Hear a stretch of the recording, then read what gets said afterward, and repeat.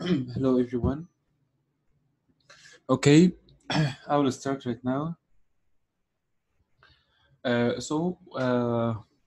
now we're going to do the diabetic and alcoholic food examinations. We are left with um, it's fine, Dr. Yasmin. It's fine. It's fine, Dr. Yasmin. You can take your time.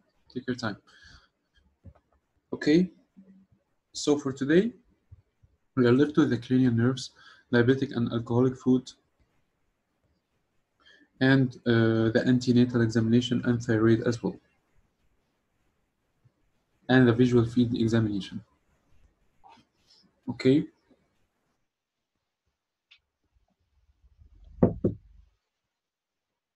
And reactive arthritis. So um, let's start with the diabetic and alcoholic food. Dr. Bina, are you here? Hello. Hello, Dr. Bina. Hello. How are you? I'm good. Okay, that's great. If you cannot do that, it's fine. Take your time. No, no, I'm fine. Okay. So Dr. Bina, tell me, in the diabetic food, actually, I will tell you the finding. Okay. In the diabetic food, you'll Okay. find that the patient is coming with he's coming for diabetic review. Okay. And Okay. you are what will be your approach in the diabetic review? Simply, I would elaborate diabetes first of all. perfect, perfect. When when was it diagnosed and all the other questions. Hmm?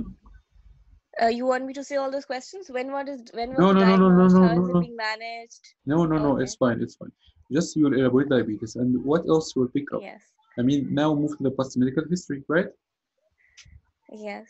What will you ask in the past medical history? I need to be selective. Uh. Okay. Q1. How has your health been recently? Sorry, Q2. That is. Okay, Any fever, any illness, and then okay. Q3, hypertension, any heart disease, any kidney disease. What else? Um, Family history, mm, lifestyle. Here, the most important is the lifestyle, Dr. Bina. yes, lifestyle. Yes, of course. Okay. Now do the examination. Which examination you're going to do? Vitals, Mm-hmm. general physical examination, including BMI, Mm-hmm. Perfect. uh, Uploads. and neurological examination. Okay. Now do the neurological examination. Wait, stop here. I will tell you. Okay. Okay. You can mute yourself. So in Okay. the neurological Thank you. examination, you're welcome, Dr. Bina. Thank you for sharing. So here you're going to start the diabetic foot examination. How we do that? You simply do inspection, palpation, and one portion of the sensation, which is a fine touch, or ultimately pain as well. So again, inspection, palpation, sensation, fine touch, and pain only. And if even if you don't have time to perform the pain, it's fine because usually the pain sensation follows the fine touch. Okay, so inspection, you're going to do an inspection. You look at the leg. For example, uh, let's demonstrate it. You are going to look at the leg you are commenting on. I can see there is no skin changes, no swelling, no scar, no abnormal pigmentation, no shiny skin as well. You will say the whole comment. No venous, no dilated notorious veins. And you are going to look at the foot as well, in the dorsum of the foot, as again the same thing, no pigments. And in the two, you have to comment on the if there any amputated two, is there any fungal infection between the two, is there any ingrown toenails. You have to comment also as hard corns and ulcers, especially in the sole of the foot. Is there any ulcers or hard corns? Why? Usually develop due to loss of sensation and frequent irritation. So when he is pricked by something, he doesn't feel it. So this on the long run can cause some injury and some ulcers. So hard corns and ulcers, we have to comment on them. Okay. You are going also to ask the patient to raise his leg to see the back of the leg. Okay. And the same thing for the other leg. Why we raise the back of the leg? To see if there is any redness or swelling, which are signs of DVT, or any wasting in the calf muscle. This is an inspection. On the palpation, we usually do four things. Number one, temperature. Number two, tenderness. Number four, the touch.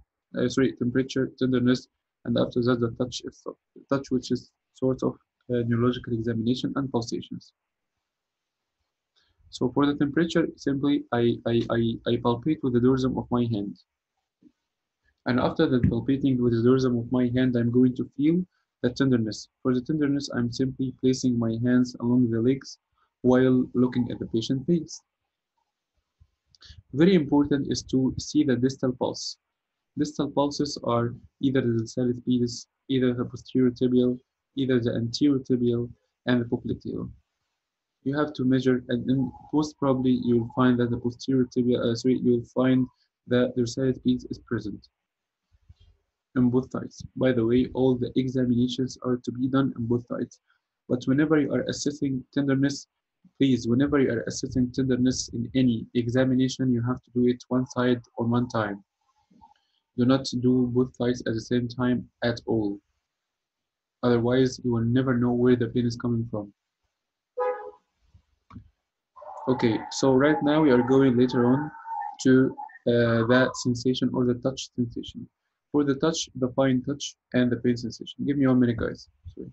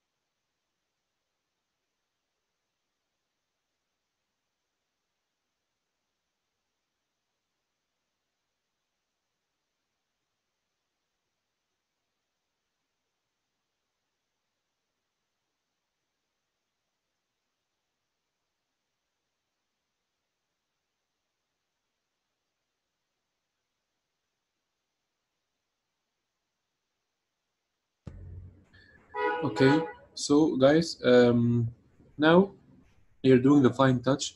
Do it one side at one time. Um, After that, you're going to do the pain sensation if there's any time left.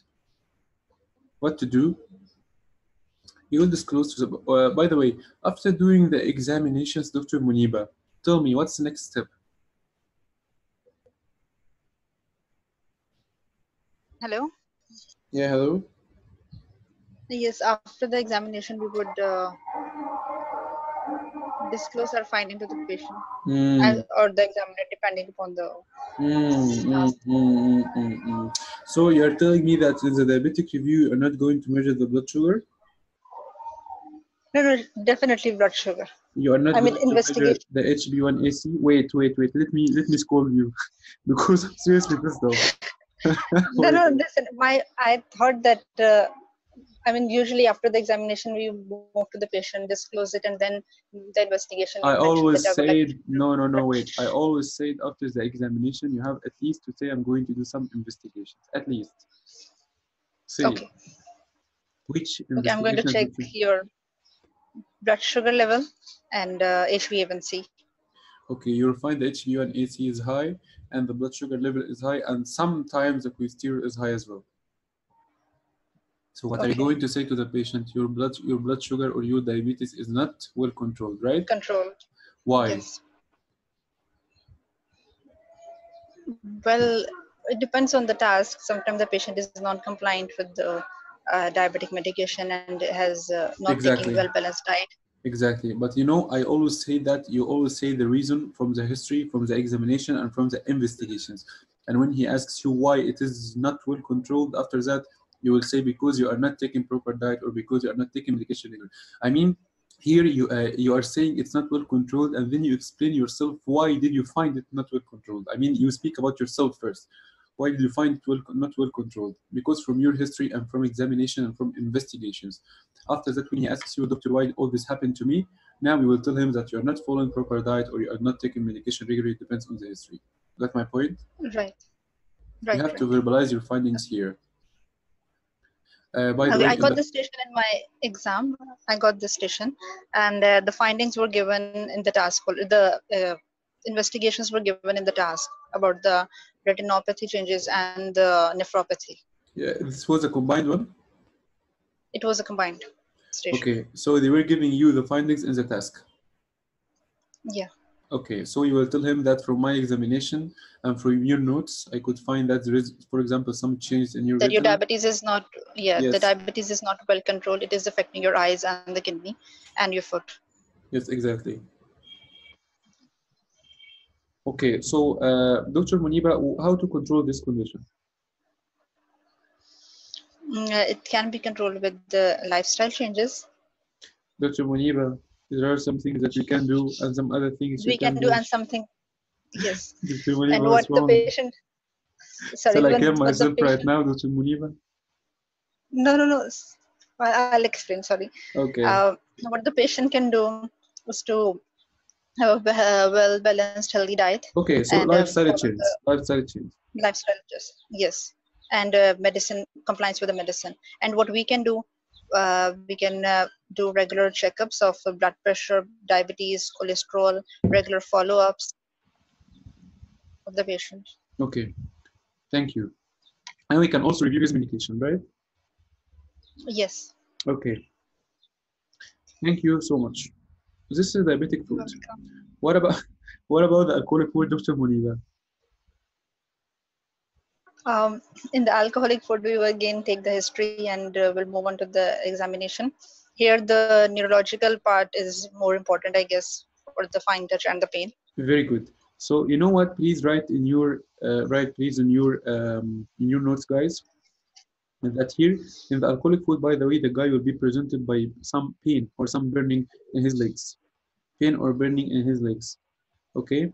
So the pain and or burning in his legs, we need to ask some questions like some neurological questions. Do you have any weakness, any tingling or numbness? Okay. There is no too much DDs, only neurological symptoms only. And ask about the lifestyle. Very important here to ask about the lifestyle. Do you know which question is important in the lifestyle, Dr. Muniba? One question. About the alcohol habit, Exactly. What else I can ask in the lifestyle? we can ask about smoking, job, job. I guess since the Why, patient is alcohol. why don't you I mean, ask about the diet? yes, of Yes, course. Oh, yes, exactly, Dr. that Yasmin. Diet is very important. You know why? Because the alcohol interferes with vitamin B12. yes. Okay, so you need to ask about this, Okay, especially if he is not having enough diet. This may worsen the condition. The vitamin B12 will be deficient. So, which examination right. to do? I will tell you. You will do the neurological examination of the lower limb. But very important is that you will, you'll be very brief in the inspection, like maybe half a minute in inspection, just 30 seconds in the inspection. Don't say too much details. Just say, for example, I cannot see any skin changes, no scar, no stripe, nothing like this. Only do not do detailed inspection. 30 seconds inspection.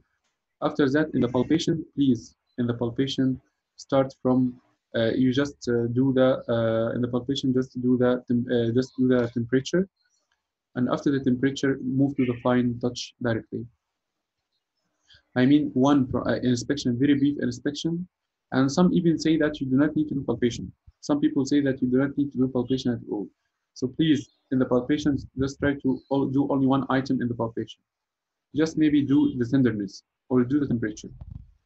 Because the important thing here is the neurological examination. If you do not reach it, you will not pass it.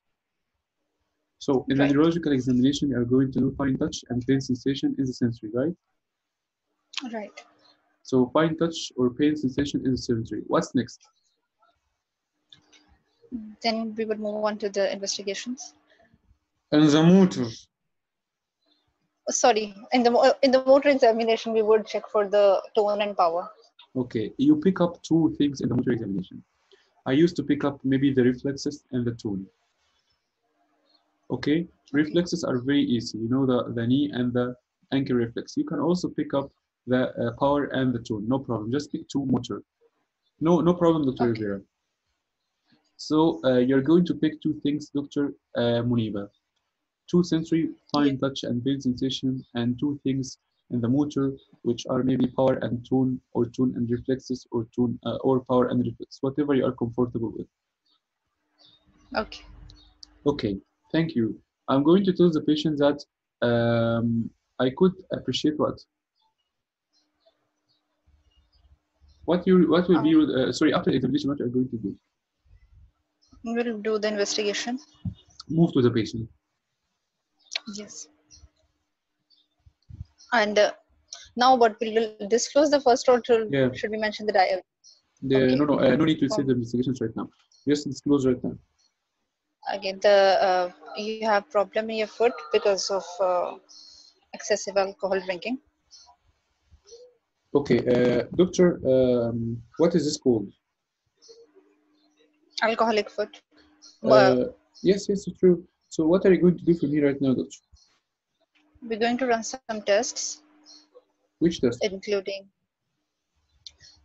checking the vitamin levels in your body, and the vitamin B's, and some nerve conduction studies.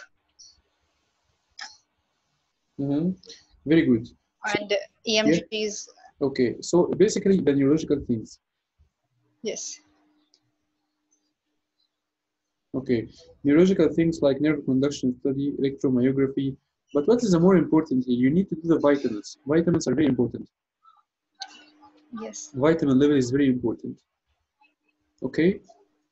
So right. How are you going to treat the patient? Bloods. Yeah, routine bloods, of course. How are you going to treat the patient? Well, here again, there are some things that the patient can do and we can do. Yeah. So you'll advise the patient about. By the way, the management here will be discussed with the examiner.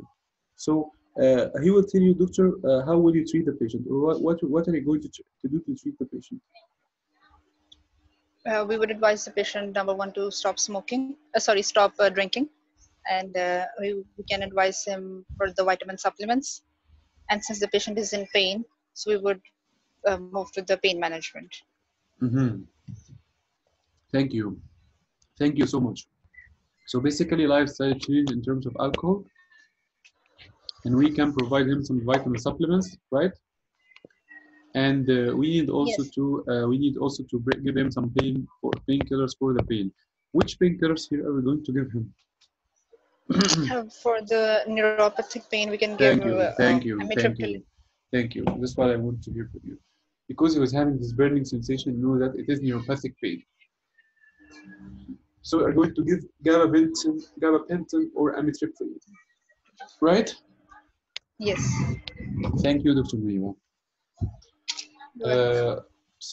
Okay. So now we are done with diabetic and alcoholic food. Very easy stations, but why people stumble on them? Because the people want to perform everything. No, Dr. Yasmin, no, you do not check Romberg. You do not check Romberg here in this station. You just, you barely will finish or you will reach the motor examination. You have to reach the motor examination and perform. Please, your core here is the motor examination in this station. People here spend too much time on inspection and palpation, and they do not reach the motor examination. So you have to be very specific in it. One thing I forgot to tell you that recently they bring many changes in the diabetic food.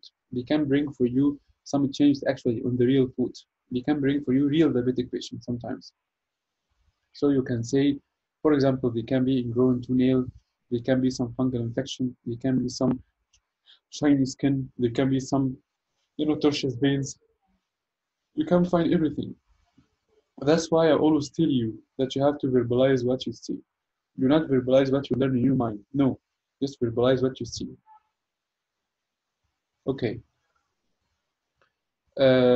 Okay, so let's do the cerebellar ataxia right now. Cerebellar ataxia, she is a lady coming because of feeling clumsy in the past few days and problem with the balance. So clumsy and problem in the balance, okay? What are okay, I will elaborate each of them. But most important question is that I have to ask, does it come at a specific time of the day or not? I mean, after, when did it start? How did it start? Has it changed? Anything makes it better? Anything makes it worse? This is the fix it elaboration or these 4 or 5 questions, please ask them in all the stations. Do not be confused. You have to always know, for example, Dr. Bina, you know what to do? I recommend that you repeat them like maybe 5 times before lunchtime and 5 times after lunchtime and Okay. 5 times before dinner and 5 times after dinner. Isn't it worthy? Yes. You know to save at least 1 or 2 minutes from your time in the cubicle. Okay. Okay? Okay. Dr. Manisha, if I tell you I'm having clumsiness and problem with the balance, what will you say to me? Hello. Okay, so checking patient whether it's comfortable to talk to me or not, Yes, thank you. What else? and tell me more about it. Okay, perfect. She will tell you the full history of this problem. But doctor, I used to love knitting. I can't do the knitting anymore. Knitting. You know knitting? Yeah. Okay. So doctor, I can't do this anymore.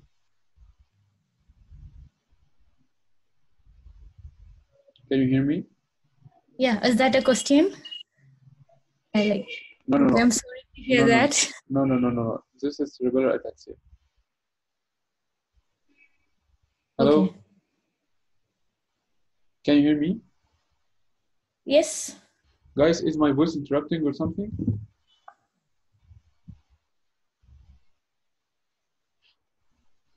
Dr. Manisha?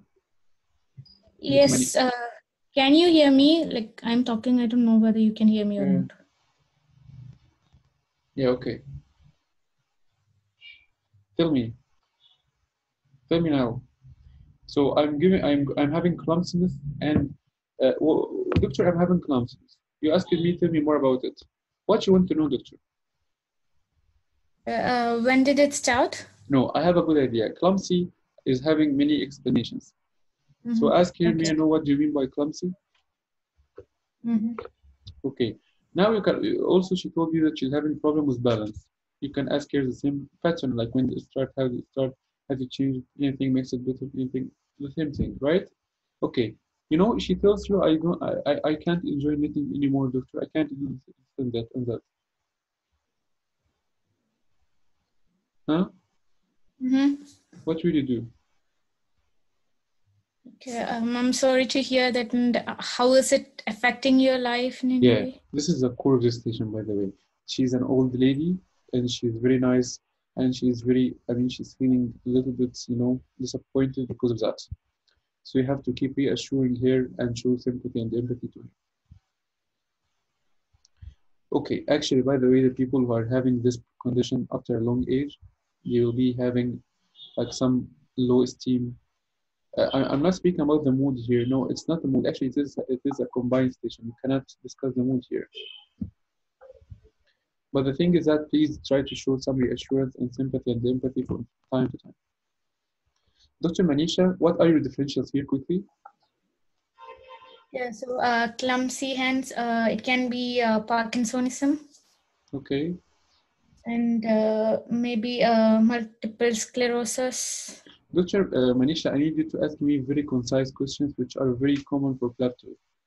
Like, for example, ask me as FY2, how will you ask about multiple sclerosis in PLAB 2? You don't have Okay. yet, you don't have any other problem apart from clumsiness and balance problem yet.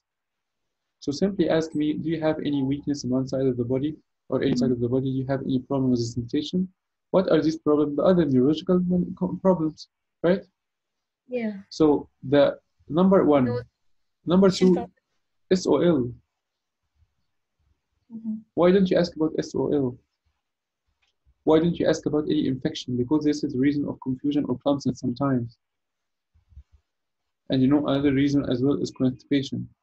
So constipation, infection, and SOL are very enough here. And move to the lifestyle after the PMH. I mean, just be very brief in the PMH, but now move to the lifestyle. I need 2 or 3 questions importantly in the lifestyle.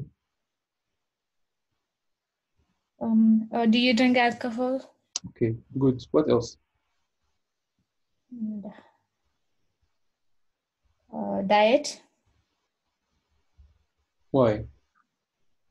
Because some vitamin deficiencies can cause. Thank you. Vitamin. Thank you. Thank you so much. Thank you, seriously. So alcohol, diet are very important. Also, smoking can lead to many cancers. So do the examinations. Let me speak about the examinations right now quickly. In cerebellar ataxia station, we're going to tell the patient, I'm going to examine the parts of your brain responsible for maintaining balance and coordination. I'm going to ask you to do some movements and repeat some phrases after me. If you feel any discomfort at any point, please do let me know. I ensure privacy and will be having a chaperone. Please bear with me. So shall I proceed? Yes, doctor. Okay, thank you. Now you'll start the patient. You will tell him to say 3 phrases after you, which are baby hippopotamus, British Constitution, 42 West Register Street. Learn these 3 phrases. After that, I'm going to ask, these are regarding the mouth, you know, the mouth or the speech. Now we have to do some things with the hand. What we do with the hand, I'm going to ask the patient to stretch his arms. Stretch his arms to see if there's any tremors or not. I'm going also to ask the patient to like clap his hands over each other. How to clap? Like one side and then the other side, very quickly, as fast as possible. Okay, this is we call, after that, we are going to say that there is no dysdiadochokinesia. Dysdiadochokinesia.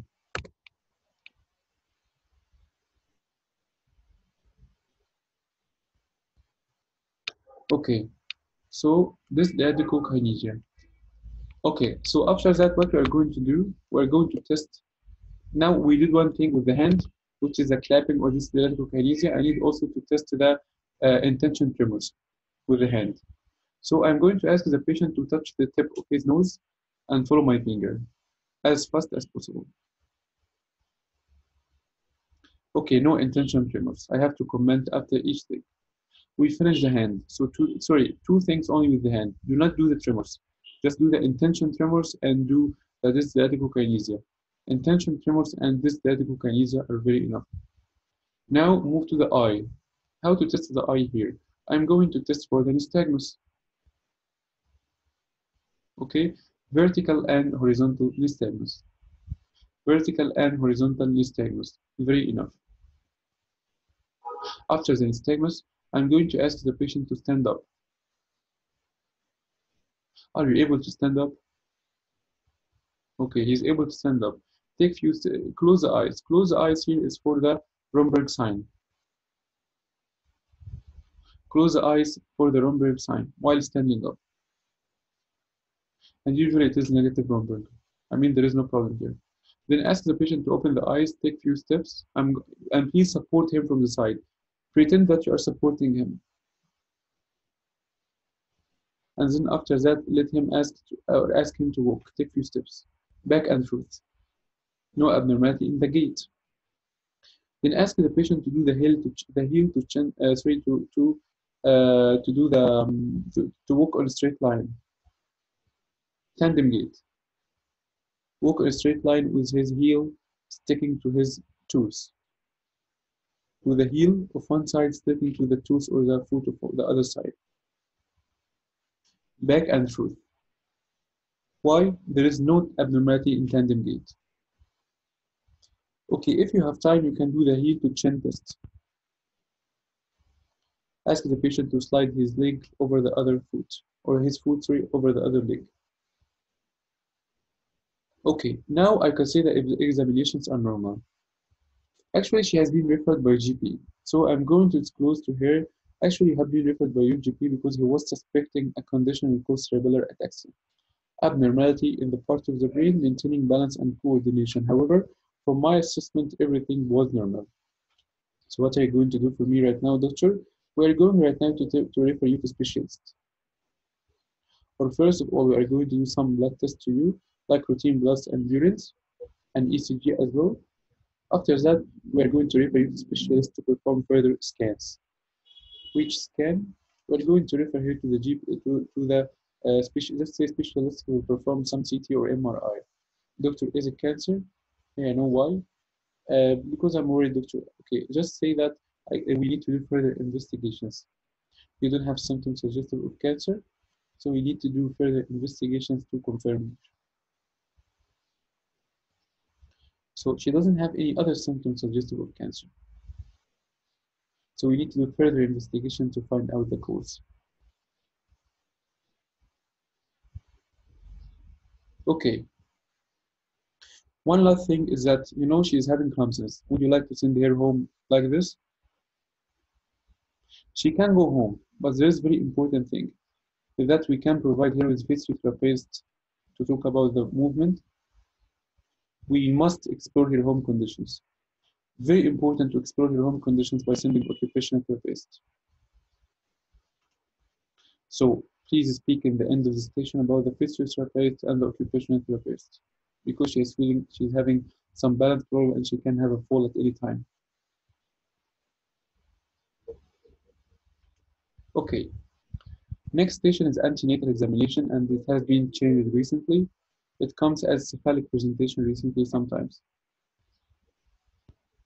Generally, in the antenatal examination, if it's breech or cephalic, she is coming for the antenatal review. In the antenatal review, I ask about the pregnancy questions exactly from the OBG stations. Then I'm going to examine your tummy for your well-being and your baby well-being as well. Okay? Okay, so I'm going to examine here, I'm going to expose here. Whenever you are moving to the mannequin, please ask the examiner about where is the foot end. Ask him, where is the foot end of my patient? Why? Because you need to start from the foot. If you expose the patient from the breast side, this is inappropriate. You have always to examine or use, you have to expose from the foot end of the patient. So expose from the foot end and move to the tummy. Inspection, palpation. Here the palpation is starting with temperature. Please do not forget the temperature because people forget the temperature here. After that superficial palpation, please do it straight superficial. But the problem is in the deep palpation. Deep palpation will be in the form of grips here, not in the form of rolling. No, it is grips here. Fundal grip, pelvic grip, and lateral grips. So on the right lateral grip, you will feel, for example, you will feel whatever you feel. Okay, let me demonstrate to you how it feels. The head, I will say round, hard, globular structure. Round, hard, globular structure. This is for the head. And for the limbs, irregular structures seem to be extreme limbs.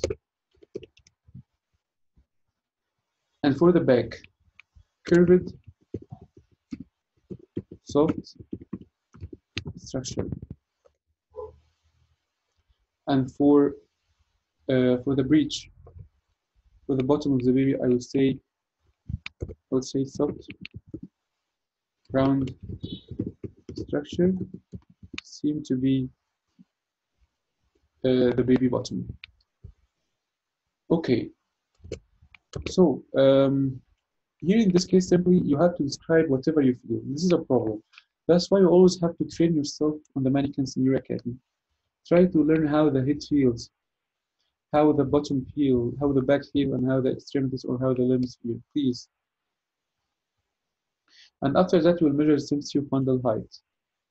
When measuring symphyofundal height, you will have to do the a fundal grip. You did the fundal grip and the pelvic grip. In the fundal grip or the pelvic grip, you will find the head or the bottom in any of them. It depends on the presentation. This is the most important thing because the fundal and pelvic grip will determine the presentation. After that, you will do symphysis fundal height from symphysis pubis to the fundus. From symphysis pubis to the fundus. Okay, like we always do it with a meter, measuring tape. What else? After that, we are going to do the auscultation using the fetoscopy, renal fetoscope. How to do that? You will place it definitely just few millimeters above the shoulder. Usually, some people say in the back. Okay, some people say in the back. I usually prefer like in the shoulder. I mean, in the place where you are expecting the shoulders.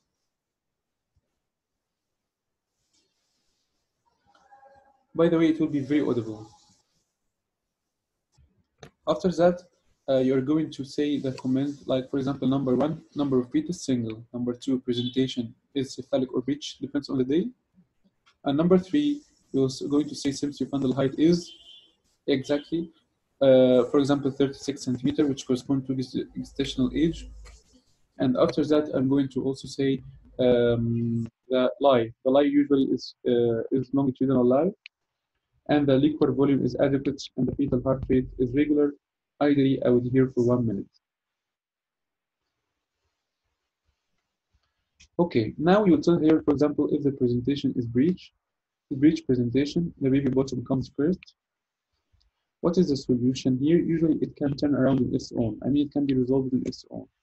However, if this doesn't happen, we can try something we call external cephalic version. We press over the tummy, try to rotate it back again. After applying something to relax the smooth muscles of the tummy. What if it didn't manage? We can try it twice. But what if it didn't manage? We can go for cesarean section. It's very simple. Why the breech presentation happens? Due to, for example, excessive liquid volume, due to some problem in the placenta, and due to maybe multiple number of fetus. But it is safe, and the baby will be monitored during delivery and after being born. What if cephalic? Cephalic, by the way, she's having problem. Cephalic is the opposite. The lady or the woman or the mother was having breech in the previous antenatal, but the doctor advised her to come now and you examine it and you find it cephalic. So it turned back cephalic again. So you will reassure her and she will ask you the same question. Why did the breech happen? And what is the presentation right now?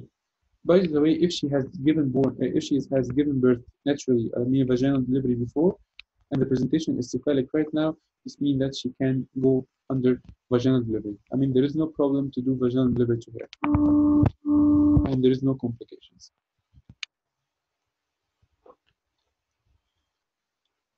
Okay, this is regarding the antenatal. Then let's do the thyroid examination. Thyroid is coming right now either as teaching station or combined station. In the combined station, simply take thyroid review, and the teaching station as well. The only difference is that in the teaching station, you have to verbalize your findings loud. Why? Because there will be a student following you. The student is sitting beside you just to observe you while doing the examination. So you'll be just saying, for example, in the examination portion, you will tell him, Alex, so now we are starting the examination. We start, for example, by inspection.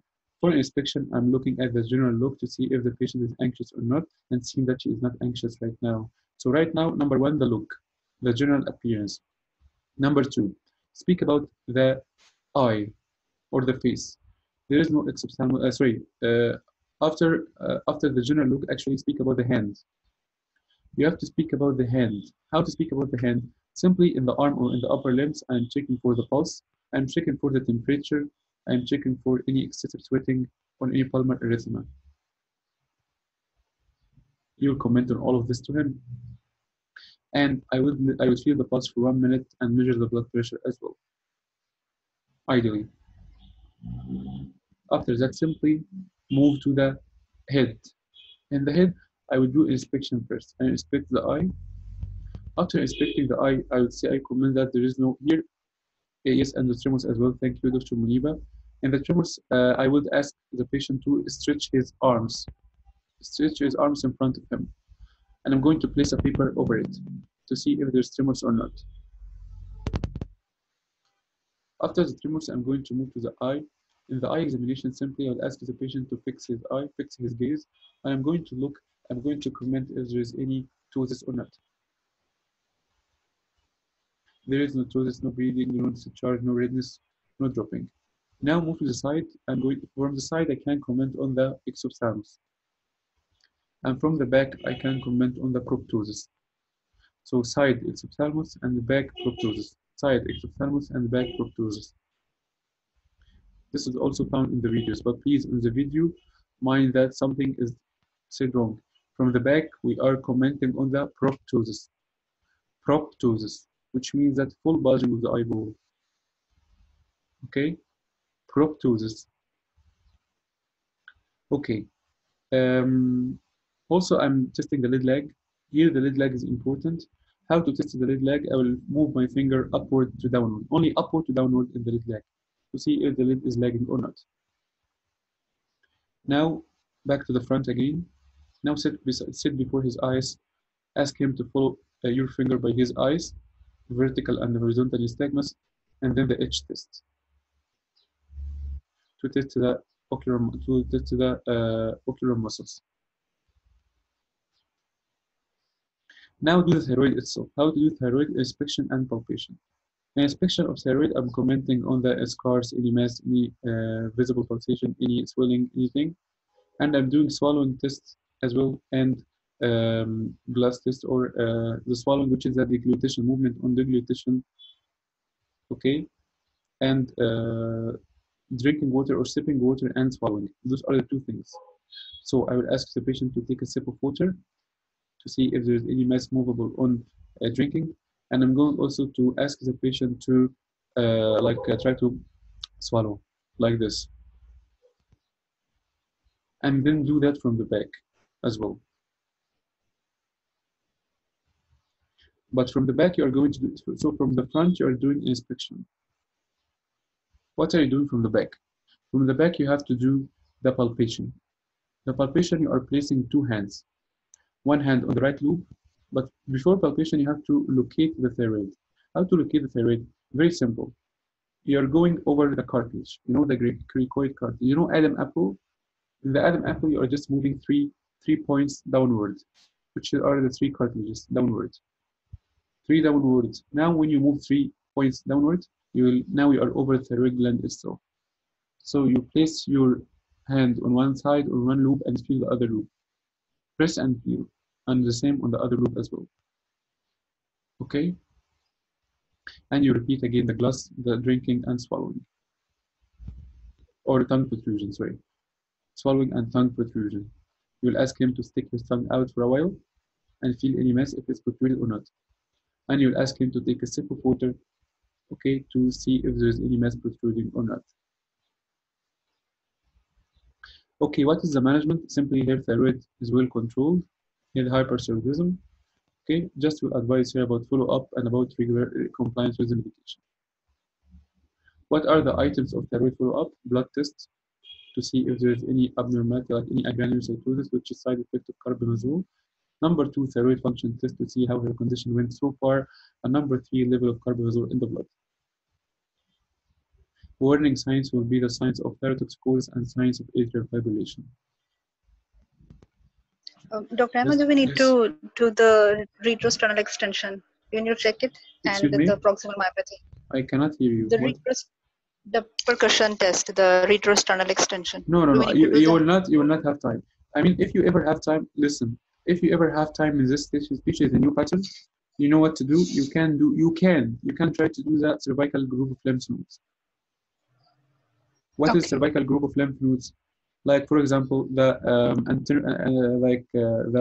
deep cervical, the anterior deep cervical, and the posterior deep cervical.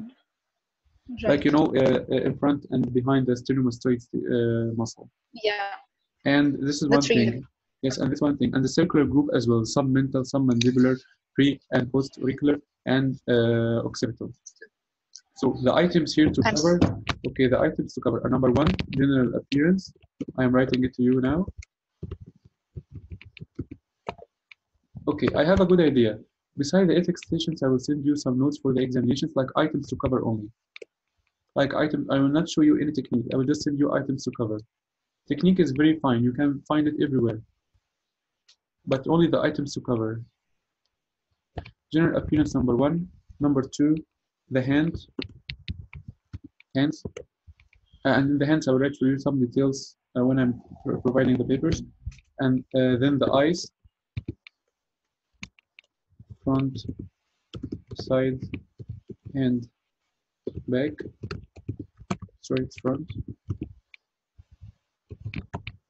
Okay. 4, I'm going to do inspection.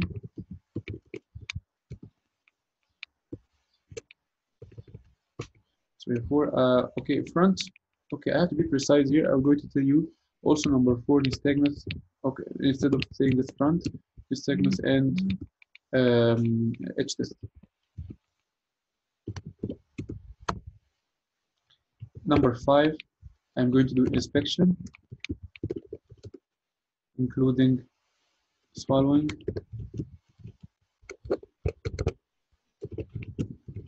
and tongue protrusion,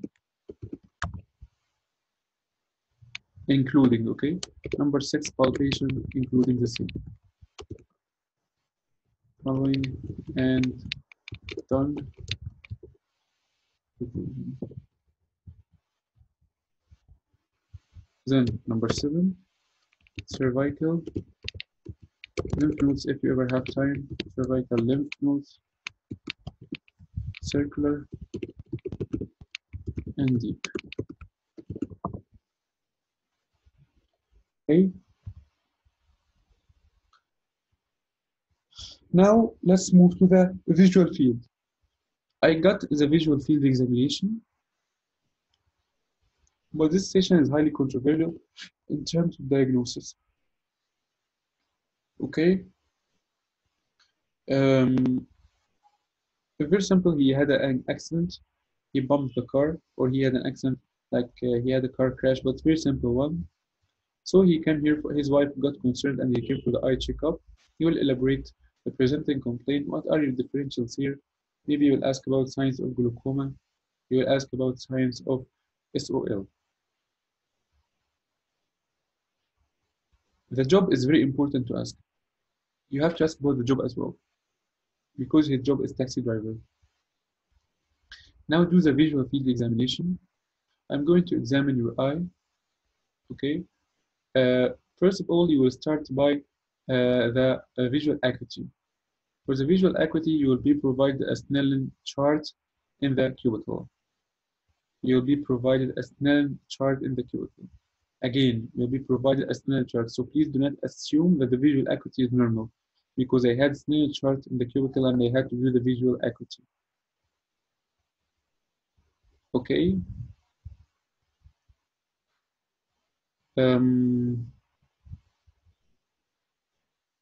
So after that, you will start the visual acuity. You will ask him to fix his head and neck. Okay, cover one eye and read the chart from above to below, while you are looking at the chart as well. But please tell the examiner I need my 6 feet distance. He will tell you assume doctor, because the patient must sit at 6 feet distance from the chart. So he will read the chart from above to below from both eyes. His visual acuity is quite normal. This is the visual acuity. Ideally, I would do color test or color vision using Ishihara test. The examiner will tell you assume doctor. Now do the field of vision. I'm going to examine the field of your vision. For that, I'm going to use this pen. Actually, here you will be using the white head pen. Okay, I'm going to use it to draw an imaginary X before both of us. I'm going to ask you to cover one of your eyes. So please, whenever you see it, say yes. Do you have any discomfort before we proceed? No, doctor. Okay, thank you. You will ask him to cover one eye, and you'll be covering the same eye, or you will be covering you will ask him to cover one eye, and they'll be doing the same. Just say this: I will be doing the same. You also cover the opposite eye. For example, if he covers his right eye, you'll be covering your left eye. So you just cover the corresponding eye to him. So you'll be moving the pen from outside to inside. Okay, please do it in imaginary X and do not deviate too much. I mean, do not let your finger approach him more than he should. Just keep the distance between you and him. He can stop you. He can stop you at any point and ask you about glasses. Doctor, I wear glasses. You ask him which type of glasses, prescription or reading. He will tell you prescription. For the prescription glasses, he can keep it in the visual field. No problem. Actually, visual field has nothing to do with the eyesight. You can keep the glasses because I'm testing your visual field, not your vision. Okay, so here comes the problem. What if the patient sees the pen only in front of him? Only in front of him. It means definitely, here in this case, this is tunnel vision, because his vision is restricted that he can see the pen only in front of him. What if he can see the outer or the pen when it comes from the outer sides of both eyes? For example, I'm starting right now, I'm moving, and he can see it. Okay, this is usually we start each eye with the temporal field. Let me demonstrate it to you on camera right now because this is very challenging. I think many people do not know about it. Can you see me right now? So right now this is my hand. Okay, let's assume that this is the pen. This is the pen. Okay. Okay. Now let's assume I'm doing it to myself. Okay. So I'm testing right now the temporal field of my right eye. I'm testing the temporal field of my right eye. This is my right eye. I'm testing the temporal field. Okay. So I'm going right now to do that. Okay. See, where did I see it? I saw it here, or simply just, okay, here. This means that it is restricted. The temporal field of my right eye is restricted because I started seeing it very late. I should have seen it from here. See, from here, maybe. But see, where did I see it? I saw it from here. Or even here, sometimes. And now, this is the upper temporal of my right eye. Now I'm testing the lower temporal of my right eye. So if the temporal is impaired, this means that there are two possibilities. Either it is bitemporal because the other temporal as well can be impaired. This is one possibility, and the other possibility is that it is tunnel vision. How to differentiate between them, I will tell you. And the third possibility as well can be the homonymous hemianopia. So there are three possibilities if the temporal is impaired: tunnel vision, bitemporal, and homonymous hemianopia. I have three findings. So now suppose that the temporal of my right eye is impaired. I finish the temporal. I am now testing the nasal of my right eye, right? Okay. If the nasal is fine, this means that it can be two possibilities. If the nasal of the same eye is fine, this means that there can be two possibilities, either bitemporal hemianopia, or it can be as well homonymous hemianopia. So there can be two possibilities, either homonymous hemianopia or bitemporal hemianopia. The tunnel vision, all the fields are impaired, so no field will be fine. But here, you know, I found the nasal of my right eye is fine, which excludes tunnel vision. Okay, in the tunnel vision, all the fields are impaired. He just can see only in front of him. Like, see, he can only see this part, like this. You know, like a robot. He can't see like beside him, nor beside him in this side. He just can see in front of him. So this is the temporal. This is the right eye. Let's do the left eye. See, now I'm going to test the temporal of my left eye. Of course, I should sit upright, but I'm just doing this to demonstrate to you on the camera. Okay, so right now I'm going to do that here and here. Okay, now I tested the temporal of my left eye. What if the temporal of my left eye is impaired as well?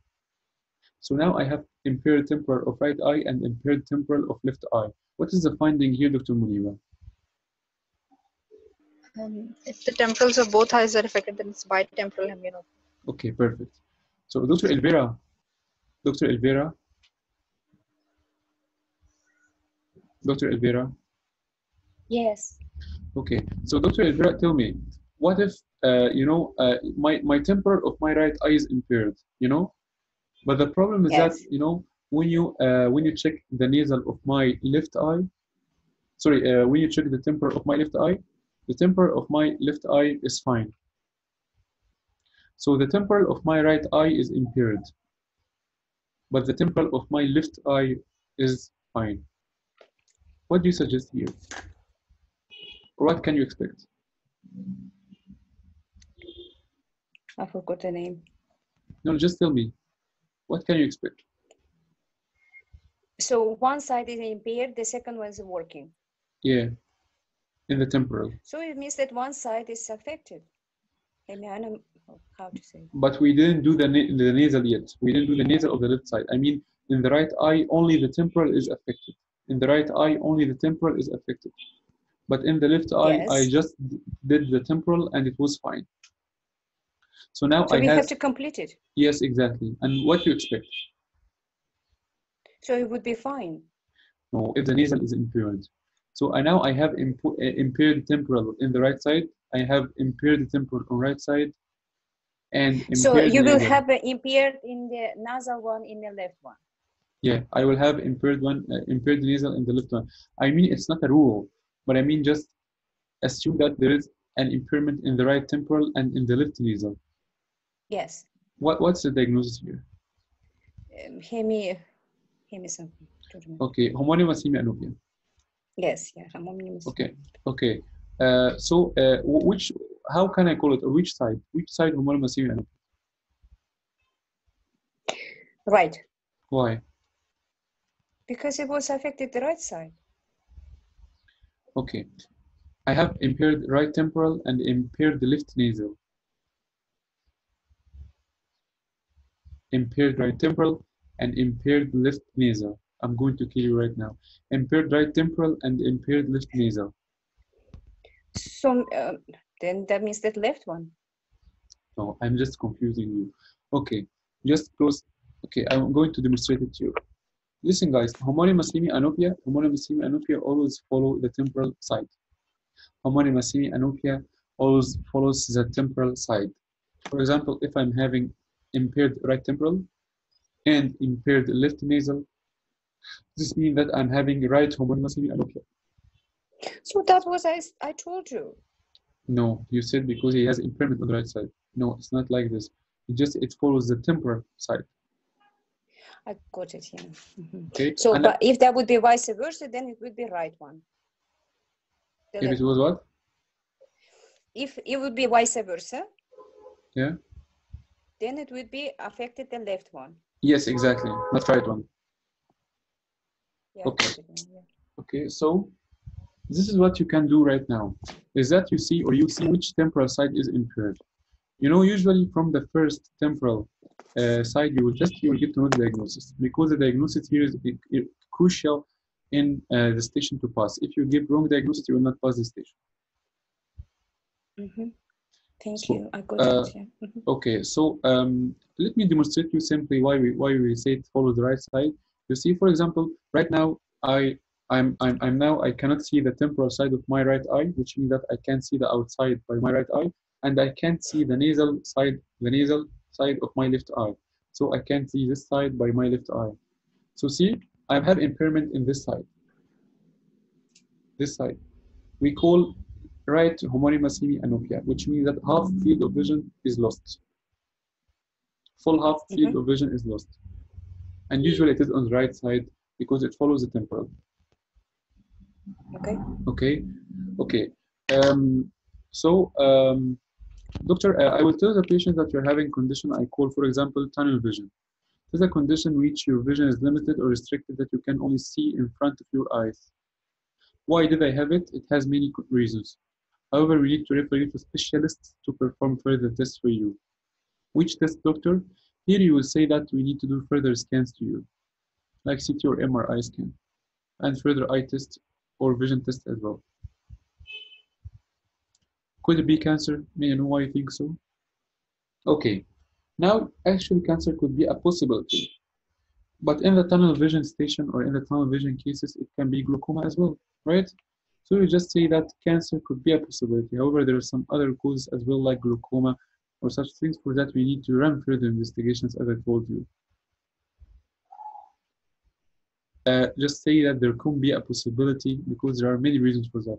Always learn the reasons for each one. Doctor, what about driving? Here, the core of the station. Driving, he should inform the DVLA. What will the DVLA do? They will test his vision under the by the knowledge or by under the commitment of the optometrist or the DVLA. The optometrist will check his vision or do some tests to him to see if he can comply with the driving rules or not. And he will send the result to the medical officer of the DVLA. So the optometrist will test him and he will send to the medical officer. The decision will be made to in 1 or 2 months. Okay, doctor, but what will happen, doctor? He will decide on that. Doctor, will they take that? I don't want to go there. So again, if he doesn't want to go there, tell him that this is for your better to save your life. And as well, I'm sure you agree with me, this can be risky to you and to the public because this can put you under the risk of accident. Remember, like any other station in which I should encourage the patient to involve DVLA.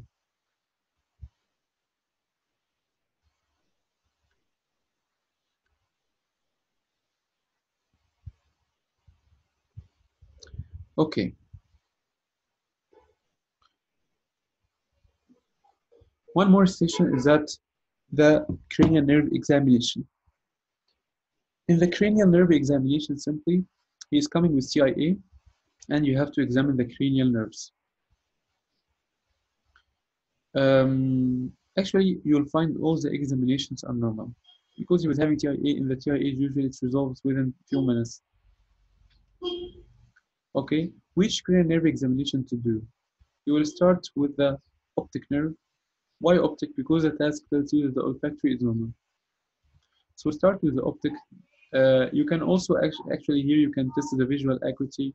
You can test the visual field, but the examiner will ask you to skip many steps.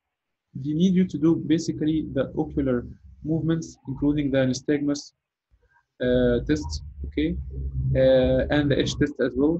They need you to do the 3, 4, and 6, and they may need you to do the facial or the trigeminal. So 3, 4, 6, which are the ocular movements, and very important also, you can perform the facial or the trigeminal. She will ask you, the examiner will guide you. For example, whenever you're performing any test, she will tell you normal, doctor, normal, normal. Move to the next doctor. Okay, so very simply, I will send you a video for it to follow it. It's very simple, but just make sure that you need only to follow 2 or 3 nerves. You do not aim at all the nerve examination, and most probably it will be the facial or trigeminal beside the 3, 4, or 6. 3, 4, 6 are the visual movement, or the ocular movements, right? Very simple and easy station. And the management, you will tell him that he is having condition we call TIA. This causes the TIA, temporary disruption in the blood flow to the brain.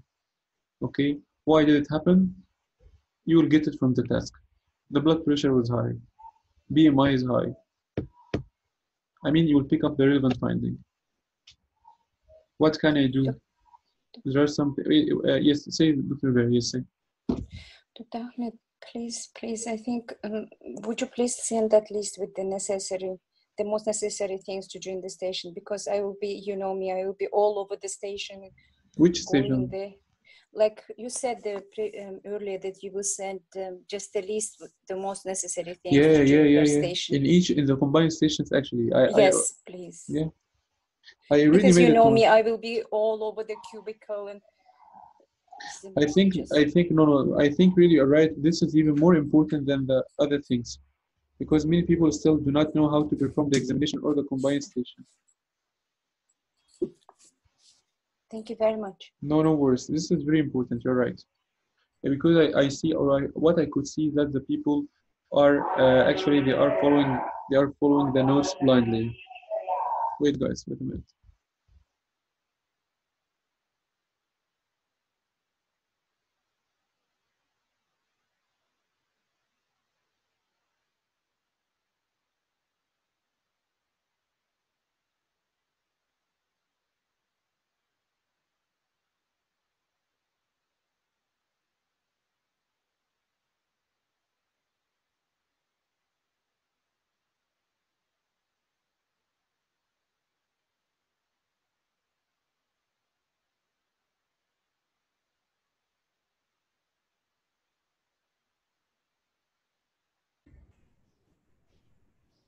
So, um, yeah.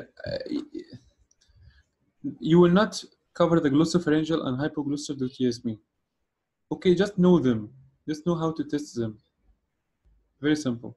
But you will not cover them. You will barely reach the facial. Many things, yeah, there are many things written in the script, Dr. Rivera. Many things. Many steps and many things. I just need to be concise and focused because you will never have time to cover all of them. Okay, one more station is the spacer technique and the spacer station. In this station, simply you will find a child whose asthma is not well controlled. And if the asthma is not well controlled, there can be many reasons. Number one, frequent infection? No. Number two, inhaler technique? No. He's taking the inhaler regularly. Number three, how are you giving the inhaler to him? Via spacer, doctor. Do you know how to use it, or have you been told how to use it? She will tell you, doctor, actually no, I have problem using it. So now you explain to her how to use it. Very simple. Number one, she has to make sure that there is no blockage. How? By simply looking. If there is any foreign body or if there is any material, this means that it is blocked. As long as it's clear, this means that the route or the pathway is clear. This means that everything is fine. What's next? After that, you are going to ask her to make a tight seal around his mouth with a spacer. First of all, definitely you have to pick up the right spacer from the table because you'll be having many colors. Pick up the right color, which could be the yellow one, especially after 2 years old. You have to pick it up. And after that, you will explain to him, put a tight seal around the mouth. How to make sure that there is a tight seal, doctor? Very simple. Just let him take few breaths, up to 5 or 6 breaths. I mean, general breaths. I mean, before even giving the inhaler. Let him take few breaths. If you notice the valve, you know the valve is something which is like something like put just above the mouthpiece or above the mouth port. Above the mask port. You will notice it when you found it. I will send you a video as well to it for the spacer. It's very simple. Okay, listen guys, for the videos for the people who are confused about these things, my study was mainly through the videos of Dr. Anchor and from some notes from the academy, especially from Dr. Elmira. But for the videos, you have to stick to Aspire videos. And I used to watch Geeky Medics and some other medics as well, medics videos. But do not confuse yourself too much. Just pick them up in the things that you do not know or you are not sure about. Anyway, you will explain to her that she should make a tight seal, observe the movement of the valve. As long as the valve is moving, this means that tight seal has been made. So what's next? Now place the inhaler in the inhaler port. Okay, after checking the inhaler, place the inhaler in the inhaler port. Okay, press the canister of the inhaler. Let your baby take 5 breaths. After one press, or after one puff, let the baby take a few breaths. And as long as the valve is moving, this means that he is inhaling the inhaler deeply or properly. Okay. What's next? You will ask her very important thing. You'll ask her always to observe if there's, do not, regarding the washing. Regarding the washing, just, soak it in lukewarm or soapy water, lukewarm soapy water. Just soak it and then let it air dry. Do not scrub it with anything. Why do not scrubbing? Because scrubbing actually will cause some scratch in the side of the wall, which can interfere with the, in which some particles or some inhaler particles can stick to. So please do not scratch it. And what's next? You have to change it maybe every 6 months, up to 1 year. Okay, doctor, he makes noises and he is not cooperative with me. Now you can give her some advices how to make him cooperative and how to make him like enjoying the thing, because actually this can be challenging sometimes. How to make that or how to do that? Okay, simply play with the spacer before giving it to him, so that he gets used to it. Pick him up in the free time, not in a time when he's sleeping or in a time when he's stressed or watching something he's interested in. Number 3, please try to encourage him. How to encourage him? By placing the spacer over his mouth, for example, for a few minutes, like maybe, and count 1 to 10, so that he gets used to the time in which the spacer should be placed on his face. If you count from 1 to 10 each time, he will get used to that. Sometimes if he is like trying to push the spacer with one hand, try to pull his hands away gently. Pull it gently, for example, pull it away gently from the way so that it does not interfere with you giving him the spacer. You can also put him on your arms like maybe 45 degrees while giving it to him, no problem.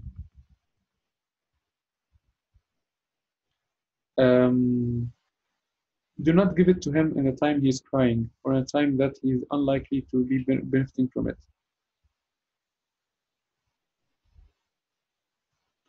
Okay, this is a station so far of the spacer. It can finish in 4 or 5 minutes.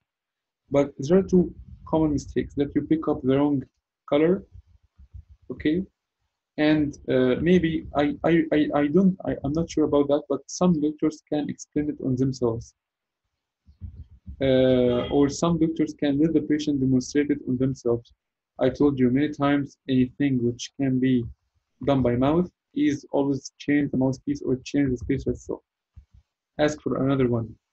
Let the examiner tell you, assume doctor, but just ask for other one if you cannot change the mouthpiece.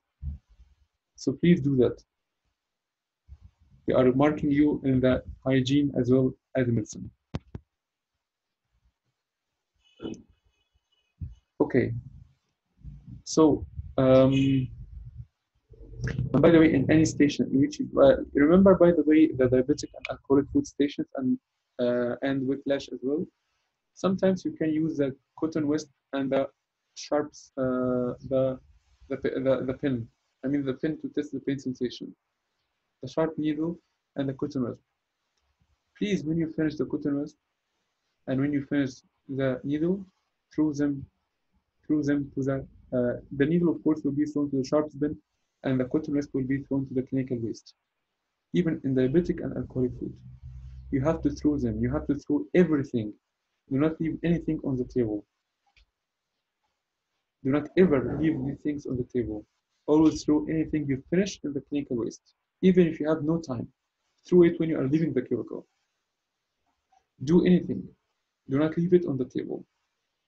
This is we consider it as an attitude. This means that, for example, if you are likely to keep the things on the table right now, when you start working on NHS, you can still keep them there on the table. Okay, so always do that.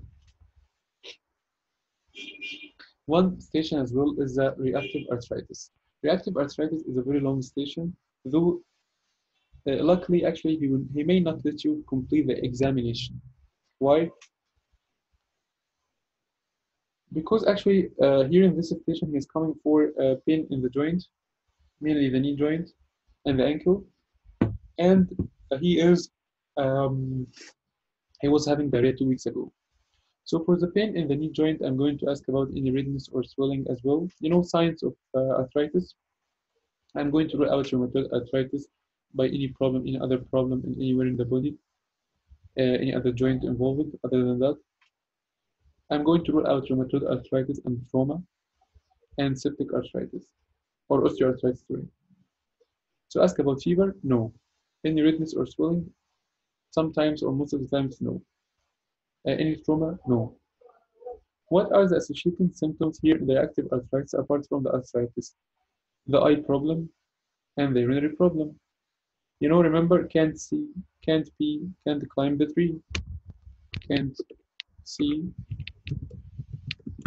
can't pee, can't climb the tree. Can't climb the tree is a joint problem. Can't see is the eye problem. I'm going to ask about any discharge from the eye, any redness or swelling in the eye. What about any blurry vision? What about can't pee? I'm going to ask any redness or swelling in the private part, any discharge from the front passage. Just 2 or 3 questions, very simple. And can't have a cup of tea as well. But I'm not sure if it affects really the you mean the hand, his ability to hold something?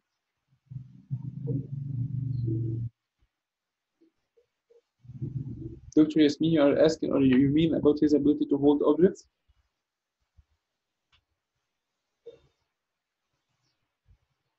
Oral ulcers, yeah. Oral ulcers. Okay, thank you for this note.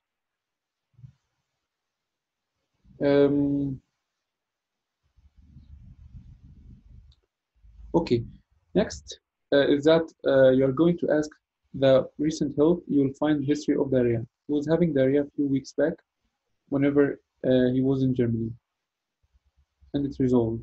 Usually active arthritis happens after minor illness, if you know. Okay. Okay, what's next? Now, move to the lifestyle. Smoking, alcohol, irrelevant. The most important thing here is sexual history.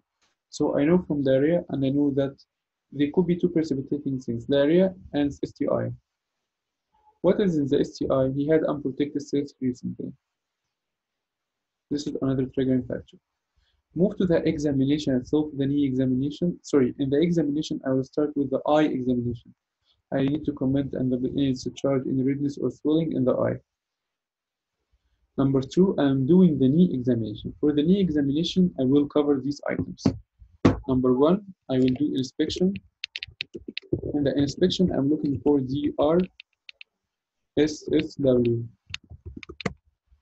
Deformity, redness, swelling, scar, and wasting. Deformity, redness, scar, swelling, and wasting. Any of these things in the knee. From the front, from the side, and from the back.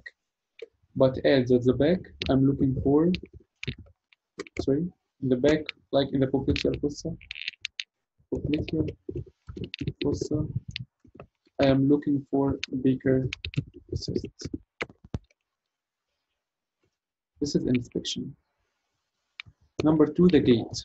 I'm going to ask him to take some few steps, and I will comment the gait is normal, smooth gait.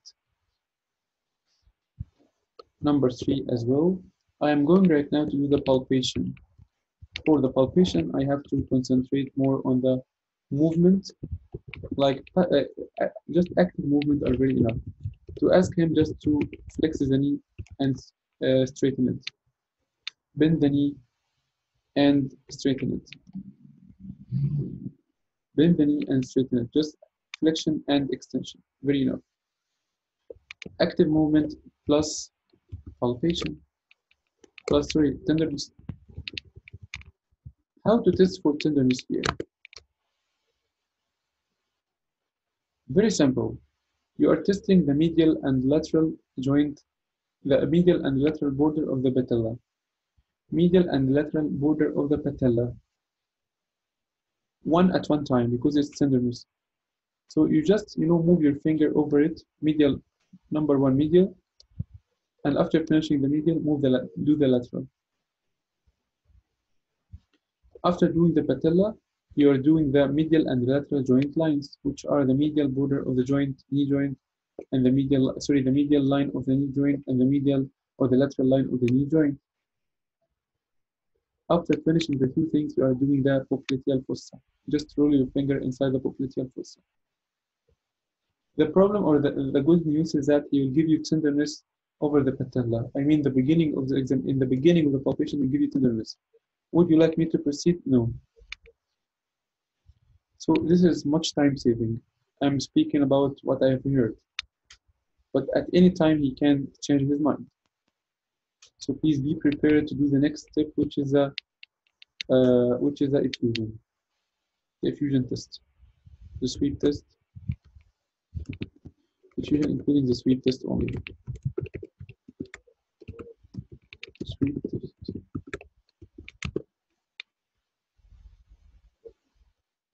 Number 5, sweep test simply we are milking fluid from the medial side and displacing it by our hands from the lateral side. Like you are milking real fluid, milk with the medial and displace on the lateral. Milk on the medial, displace on the lateral. Okay. Number 5, if you have time, you can do the ankle palpation. Just move your hands or squeeze the ankle gently. Squeeze the ankle gently while looking at his face. You will stop usually at the palpation. I mean, you will finish number 3 and your examination will be done. Okay, you're having condition we call reactive arthritis. What is this? Inflammation and swelling in the joints, mainly the knee joint in the body, which usually happens after certain infection. You told me that you had diarrhea a few weeks back. This is the reason. Why? Because the bug mainly traveled from the bowel or from the GIT to the joint space, which causes this inflammatory action. Or sometimes it can be due to autoimmune. I mean, this infection, the bug can trigger our immune response. We'll explain the autoimmune theory. What are you going to do for me? Now we need to, number 1, rule other conditions. What are other conditions like autoimmune problems like rheumatoid arthritis using the HALA antigen and anti-CCP antibodies? So we're just going to test some certain substance in your blood called antibodies to rule out other conditions. We need as well to do some routine blood tests, all the routine bloods. So how to rule out other conditions? Routine bloods, this is number 1. Number 2, antibodies. Number 3, X-ray on the affected joint, on P. Then, this is the first step, rule out other conditions. Second step is a treatment.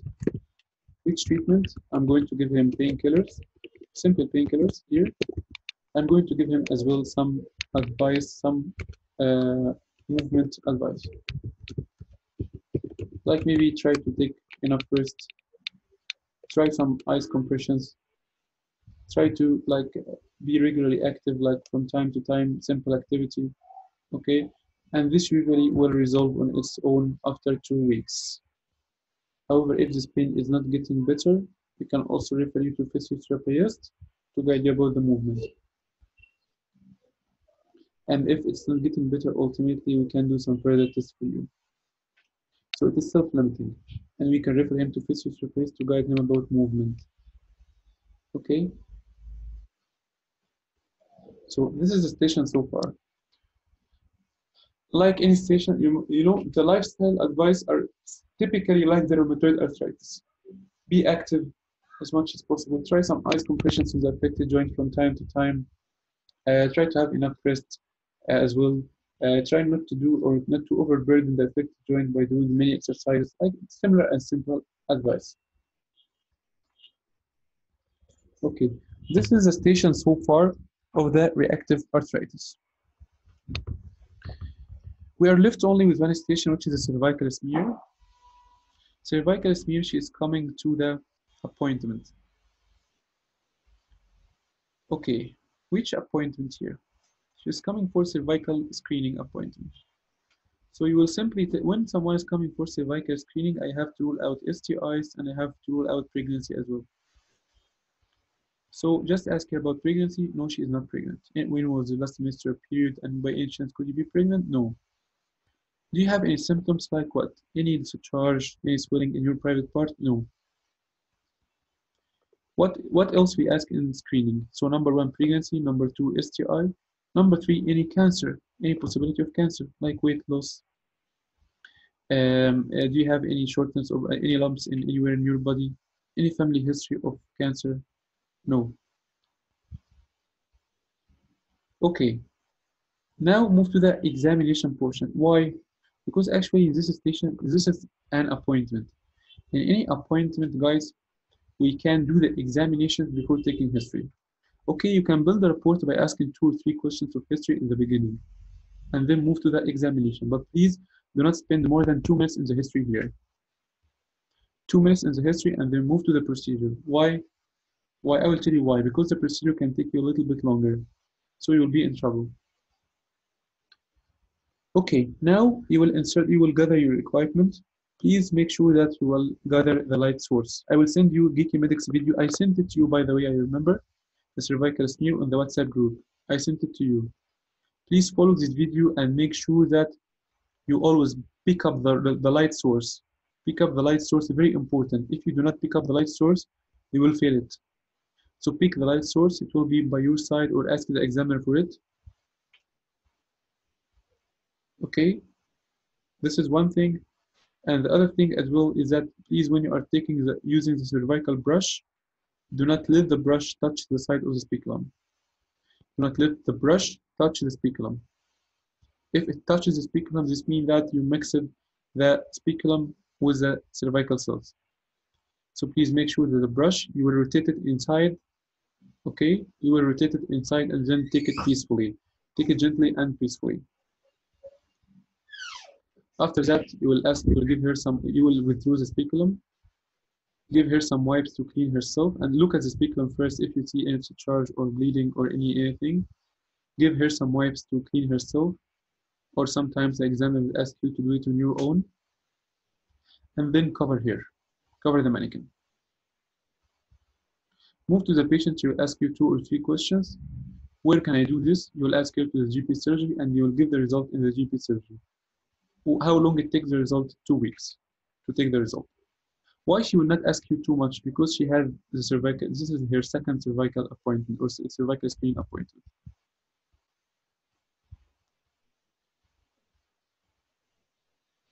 Okay, what is the importance of cervical screening, doctor? You can tell her that it's very important to detect any changes which can happen, and this way you can catch anything before it happens.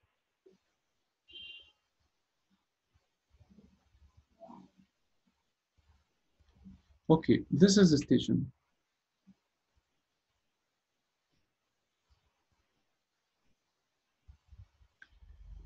Dr.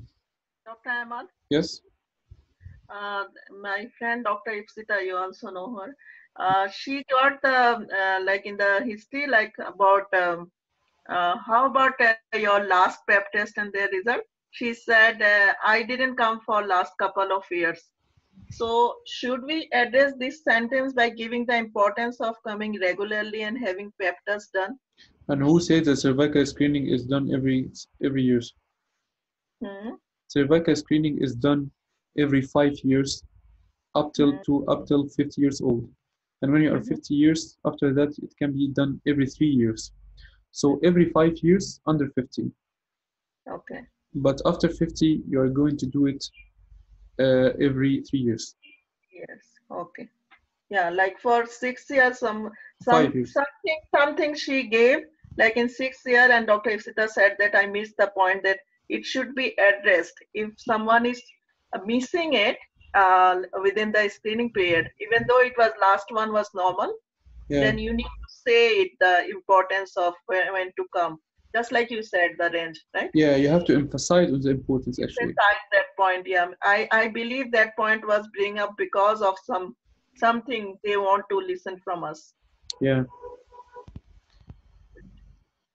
So please do this procedure in 3 minutes. The problem is that some people can miss it. Why? Because they can touch the speculum. If you touch the speculum, by the way, you missed the sample. So you can redo it again. No problem. One important thing here to do is that after taking the sample with the brush, you will be having a pot beside you. In this pot, you will just, you will discard the end of the brush. The brush is having two parts. You can discard the end of the brush in the pot. Discard it. This is what we call sure path. Sure path. The pot is called sure path. You will discard it. There is some other pot which I don't remember its exact name, but in the other pot, I mean sure path, you will just discard the brush. But in the other pot, in the other naming, you will need to dip the brush for 10 times. 1, 2, 3, 4. Thin prep, yes, exactly. So you will have to do 1, 2, 3, 4, 5, 6, 7, 8, 9, 10. And then you will close the pot and you will discard the whole brush. So here you will discard the whole brush in the clinical waste. But in the previous one, or the sure path, you will discard the brush, the tip of the brush in the pot, and the other portion of the brush in the clinical waste.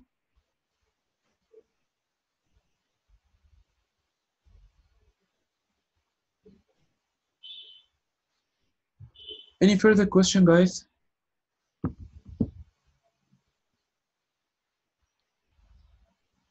Anyone needs anything to ask about anything? Hello. Yeah. Yeah, I have a doubt. So in this, in the teaching station, so where we are getting marked for the teaching, like is it in the data gathering or in the management part? In the data gathering, you are not, well, listen, in the teaching station, simply, you have to ask 3 questions on entering the station. You have to ask your colleague, basically it's your colleague, okay? Let's assume that it is your colleague, not the nurse. So your colleague, how you teach him, how are you today? You can build a good rapport with them. How are you today? How is your round going? Or how is your job going today? Or how is your day generally? How is your patients? How is your study going? Doctor, I'm fine, doctor, with everything, but I just was told that you're going to teach me this examination. Okay, that's fine. I'm going to teach you everything right now from the scratch. So ask him right now, do you have any idea about it? He will tell you, or how much do you know about it? He will tell you, doctor, I just know that it's done. For example, let's assume you're doing the knee examination. Yes, I got this question in the exam and I got 303. Like for the management, I got 0. So I want to know, like, what is the management and knee examination? Okay. Like teaching station. Okay. Let me demonstrate it to you. I got 11 in it, by the way, and I guess Dr. Munib got 11 in it as well. So let me tell you one thing. I entered, he was David. I remember this medical student. Yes. And I'm fine, doctor. I just need you to teach the knee. Okay, that's fine. That's great. I'm going to teach it to you. So tell me about our patient, please, first. He will tell you that the patient was having knee pain and I examined him today, but I could not perform it well. No worries, I'm going to teach you right now and you can, and later on after you finish, but not today. Do not say after you finish, because you did not take the consent from the patient to ask someone else to examine him. So you will say definitely this will be great. I'm going to teach you today with pleasure. Let's move to our patient, David. Okay. How are you? I'm Dr. XX. Now you're introducing yourself to the patient. Okay.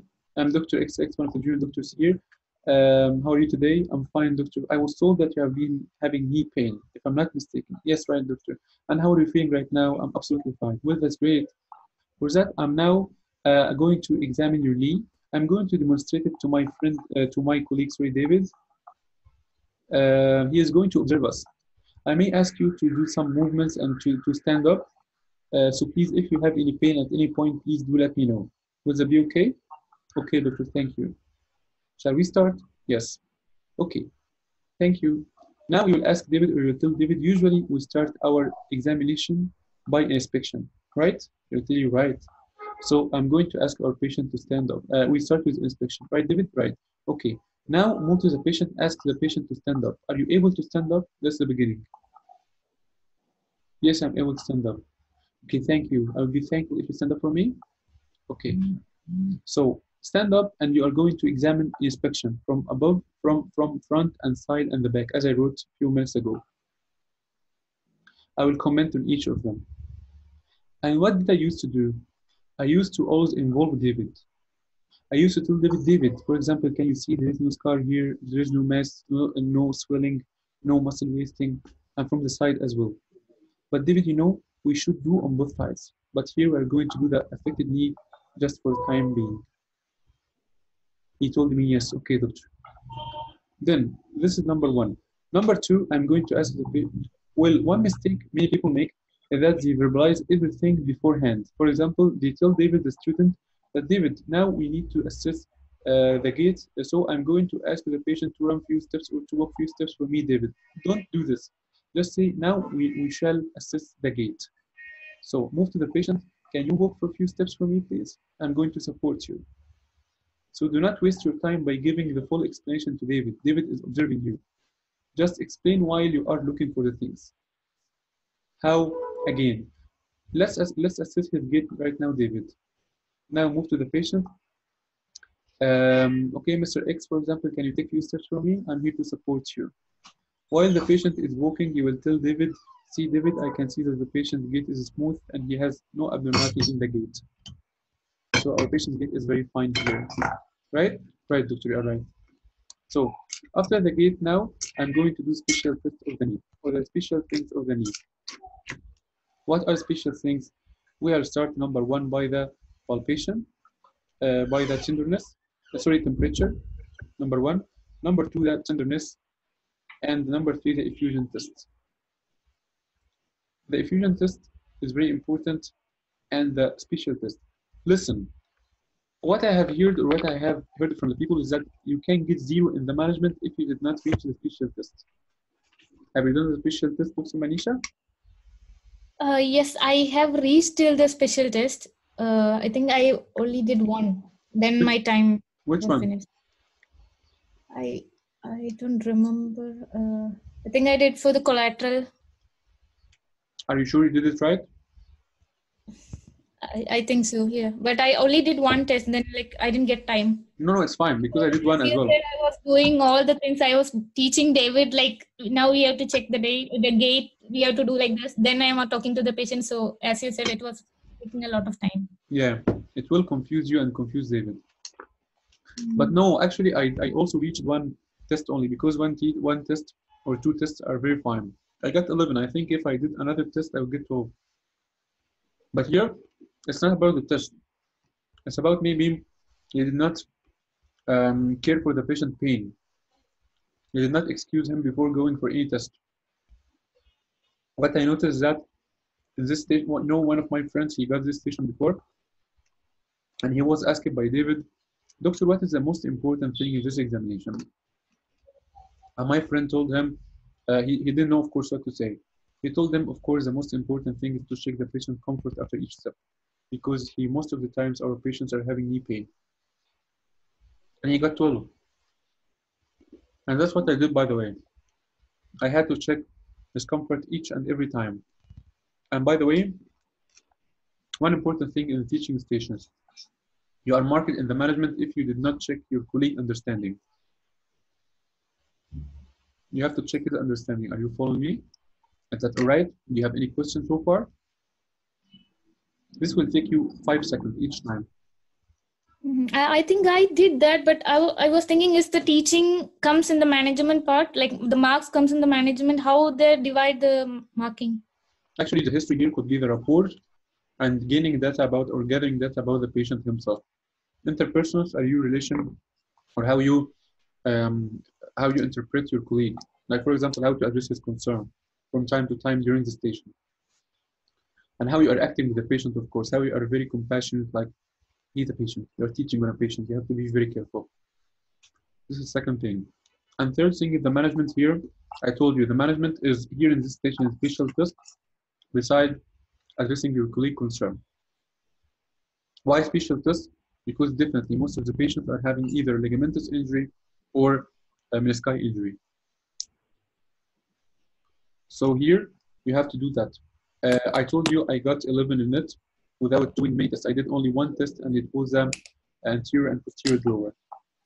And I even tell me.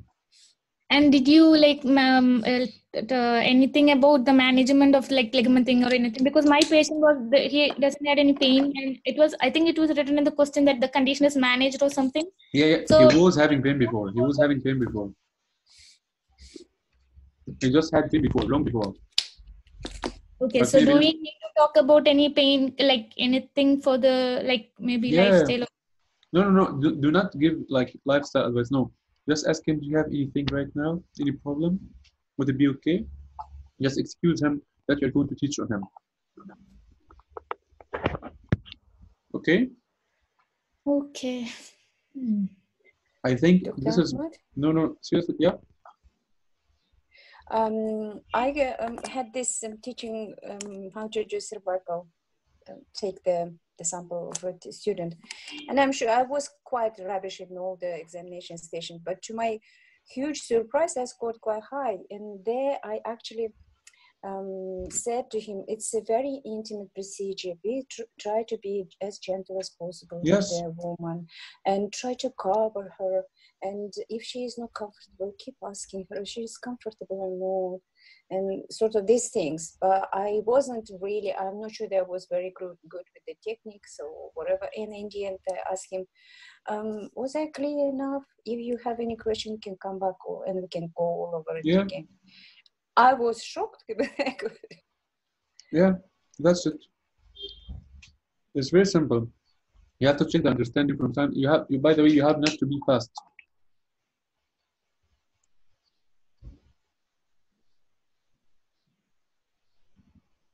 Okay. So, I know today's session was quite fast, not so informative, but we just pointing over the detail of the single thing. You can actually, the examination need to be practiced on live. You need to practice them in one day, but please practice them with the whole station. I mean, do not practice the examination only. Practice the whole station as one piece to manage your time. And to put yourself under the stress of the exam condition.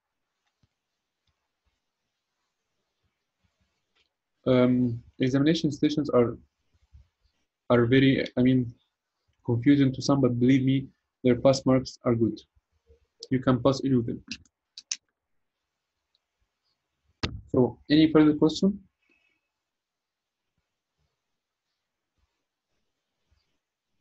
Dr. Ahmed? Yeah?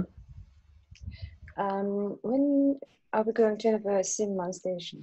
Tomorrow morning? Most probably it will be the day after tomorrow. I'm sorry, I had to postpone it one day. Okay. On Sunday, inshallah. I'll post the time on the group. Okay. I can get just a recording for it. Excuse me? I can get a recording for it because I have to start going to the academy. I can't hear you. I said I can get the recordings. Yeah. You didn't get them yet? Yes, yeah. I mean the recording of the session because there you would be. You said there would be some sort of interactive. Yeah, you mean the examination station or the Simman? No. The Simman, which is coming. Sure. Yeah, sure. Yes. Yeah. But please do not share them with anyone. You guys do not share them. No. Especially the Simman, because the people, many people are lacking Simman.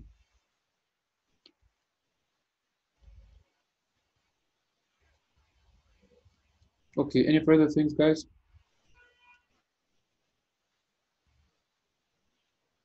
Okay, thank you all for listening for today. Today officially was the last day of our sessions. After a long trip. I wish all of you best luck. Inshallah, the Sunday session will be quick practice for Simman, just to see how to practice it and know how to practice it. And inshallah, all the best for all of you. Wish you all the best in your exams and in the study as well. Please practice in the right way. You will be joining me for 1 hour, inshallah. Everyone will be. It will be decided for everyone which hour. And please spare at least 2 or 3 days in your academies to practice the examinations and the mannequins.